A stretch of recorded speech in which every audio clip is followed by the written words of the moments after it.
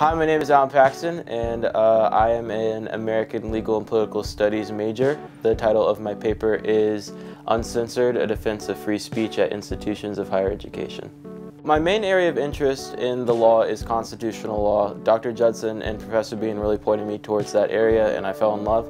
And so this summer I was thinking, what part of the law do I want to do my project on?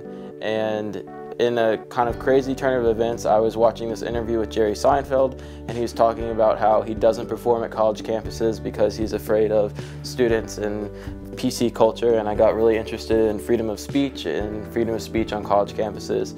So thanks to my professors and Jerry Seinfeld, here I am, and this is the project that I decided to do. The questions and really the issues I'm looking at in my research are: what is the state of freedom of speech at institutions of higher education? Initially I wanted to look at private institutions like Hood College to see how the legal landscape has treated private institutions and students there in their free speech rights.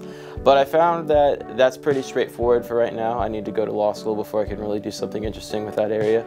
And so I went more towards just private higher education institutions, and I went and said, well, what rights do students have? What rights should they have?